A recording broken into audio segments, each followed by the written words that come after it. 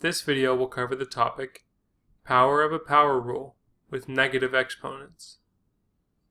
When simplifying an expression that contains a power of a power, we multiply the interior power by the exterior power. Does this apply for negative exponents? This rule applies even when one of the exponents is negative. For example, x to the minus 1 raised to the second power equals x to the negative 2, which is equal to 1 over x squared. X to the negative 2 is equal to 1 over x squared because a negative exponent means that the expression should be written in the denominator instead of in the numerator. Thus, when it is moved to the denominator, the exponent becomes positive. That still isn't clear. Can we look at an example? Sure. Let's look at an example.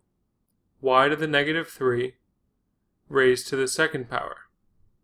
So the first step to solve this problem would be to multiply negative 3 and 2, right? Exactly.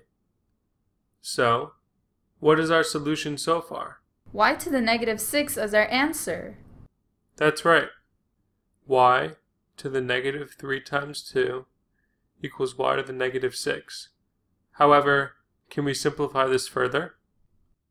Yeah, I know that our final answer can't have a negative exponent, but how do we simplify further? Y to the minus 6 equals 1 over y to the 6th. Every number can be rewritten as a fraction over 1. But since y to the minus 6 is more practical to write than y to the minus 6 over 1, or 23 is more practical to write than 23 over 1, we omit the redundant fraction. However, if we are simplifying a term with a negative exponent, we need to remember that it is actually in the numerator of a fraction. So to simplify, we move that term to the denominator and change the sign of the exponent. If the term is a negative exponent in the denominator, then move it to the numerator and make the exponent positive.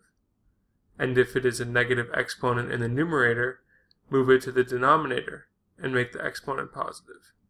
In this case, we have a negative exponent in the numerator, so we move y to the minus 6 to the denominator. Then convert the negative exponent to a positive exponent, which results in an answer of 1 over y to the 6th. So for this type of problem, we multiply the two exponents together and then simplify the expression as much as we can, right? That's right.